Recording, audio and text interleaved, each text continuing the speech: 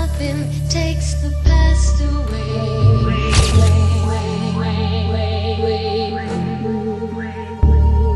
Like the future, the future, the future, the future.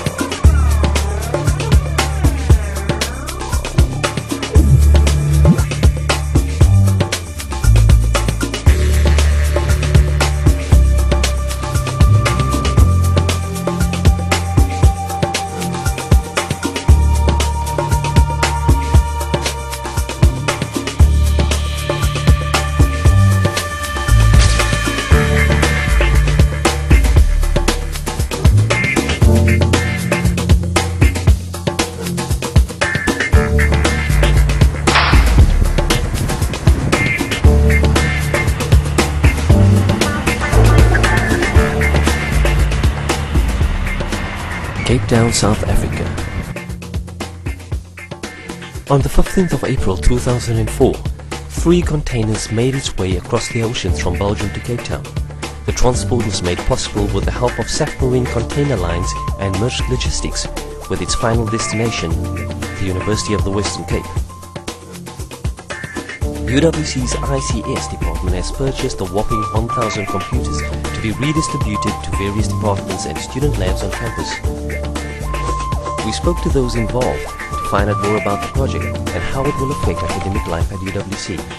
Okay, the first time I heard about this computer was last year, late December, early November, when Derek Kids came to my office and he told me that he saw an article on the internet that there's a place called there's a company called Close the Gap in Belgium.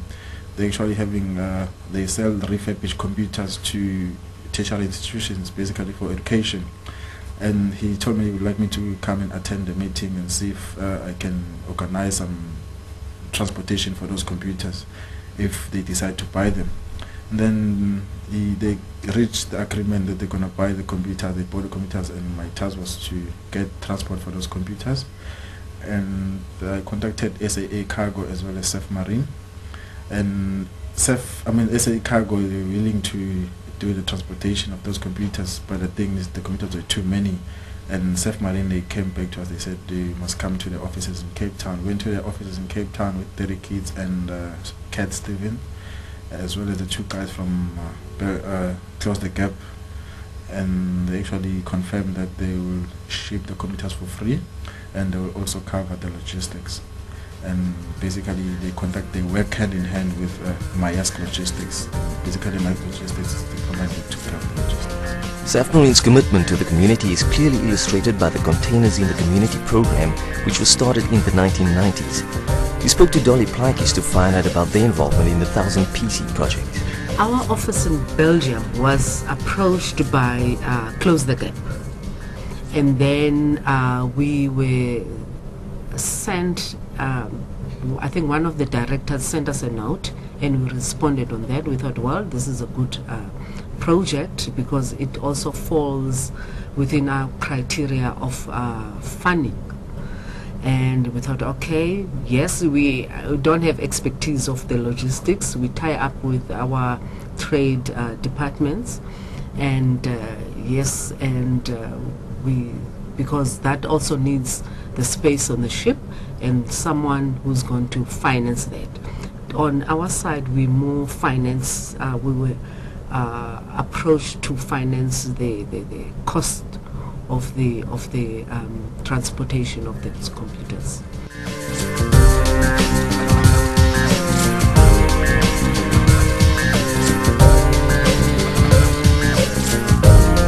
Preparing for the rollout of 1,000 computers to various departments is not always an easy task, as Kurt Stevens explains. My main involvement was with Shadeen Langenhoven, where we set up the distribution center, because the first thing I realized is it's easy to get 1,000 in. How are you going to distribute it to a campus population that is hungry for new computers? So that in itself was a big task, because we needed to convert. We actually converted an old dining area into a distribution center that caters for the full 1,100 computers if you count the extras that we got.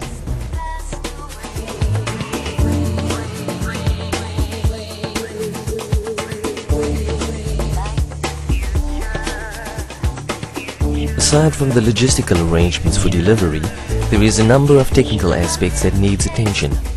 Before they can leave the distribution center, each computer has to be checked for faults and loaded with the required software. Technical assistant Shalene Langenhoven took some time out to explain a few of the steps involved in getting the PCs ready for distribution. Basically, your PCs come on, slap on whatever software needs to be slapped on, system checks, and after that, out it goes. So just on, replace, and enough space for people to move from PC to PC. There's not one person going to be sitting at each and every PC. There might be one person per shift. So he'll be doing all 24, however many PCs is on. So you'll be having to go around the whole. And what we will also be making use of is the campus posting software. Currently I'm busy working with Sony on that, and we're hoping to have it done by the end of the week. There was great excitement as news about the arrival of the first shipment of computers reached the university.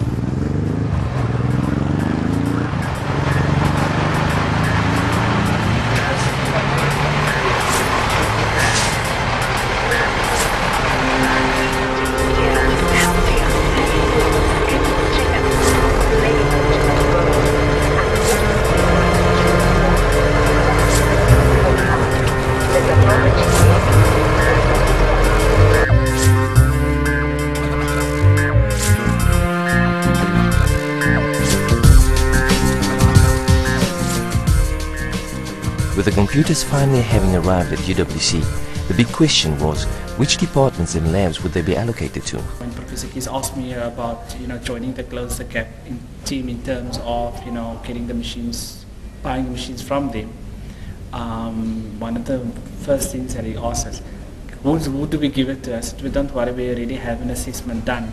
So we just had to update the current assessment, and we've prioritized it according to teaching, according to open access, and according to research or postgraduate research.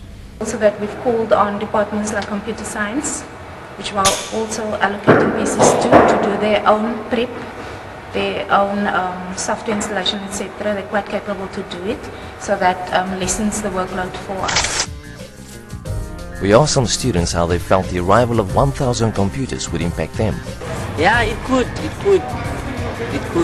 But at the same time, it cannot, maybe, I don't know, depending on how we use the tools. It was difficult at the time because we had to save their stuff ourselves. As lab assistants, we had to save it ourselves and distribute some information to their computers. But now it's more efficient in a way that they can set their work on their own, and they can do everything on their own. 1,000 computers can accommodate about 2,000 students or more. That means that there will be enough labs for all students, and also there will be efficiency. And we will stop using old computers like the one that we are using here. Because in my department we don't have a lab, and we are suffering from that. Because we have a lot of work which needs to be typed, and no computers available for us. So maybe we can benefit. Though the availability of 1,000 PCs will make a significant contribution to the academic experience of students, it is providing adequate access that remains a constant challenge, one that the ICS department is currently addressing. Identifying suitable computer lab space is key in this process. Well, the plan is to turn it into a residential lab for students. It's still on and off whether it's going to be postgrad or undergrad.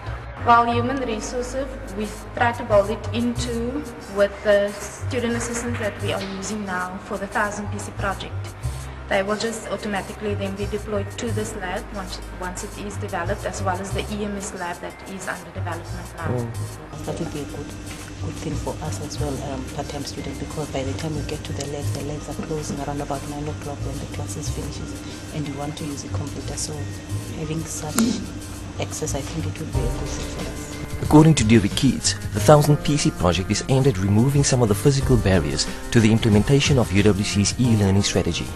So it's within the context of this e-learning strategy that we have to understand this 1000 Computers project, and in particular our attempts to address some of these physical access barriers.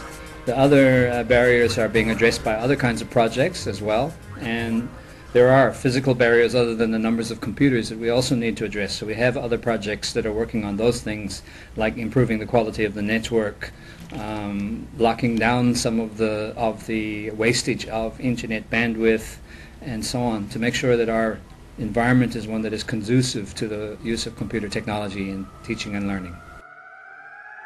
From those to whom much have been given, much will be expected.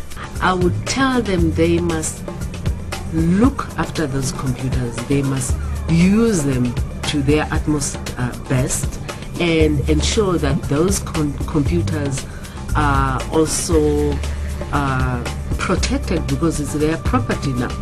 And also make sure that the next student in the following years to come, they will make use of those computers.